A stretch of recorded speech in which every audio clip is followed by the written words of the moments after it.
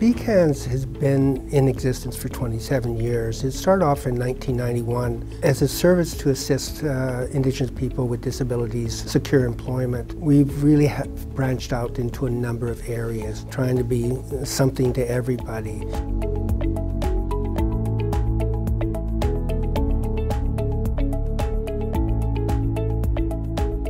We have many roles, but I would say the three primary ones is one, to ensure that people who identify as Indigenous have access to the services that every Canadian has available to them in mental health, to give a voice to Aboriginal mental health. The third thing that I believe that BCANDS has an obligation to do is to work with other agencies and services in the mainstream and bring an Indigenous perspective, to understand the people that have mental distress or mental illness or trauma, is that they have the same hopes and dreams and aspirations that we all have.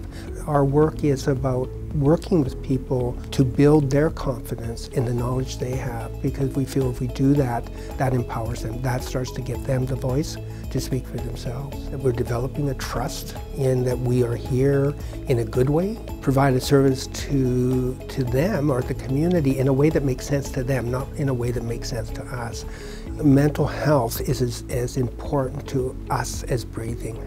And this is something Indigenous people understood. They've understood. You look at the rituals, you look at the ceremonies, and say, what's the common theme behind them? They're all about helping that person keep their spirit close, or when need be, to help them call their spirit back and be reunited with them.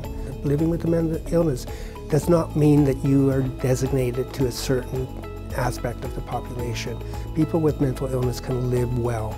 They just need the support, the services, the understanding to be able to do that.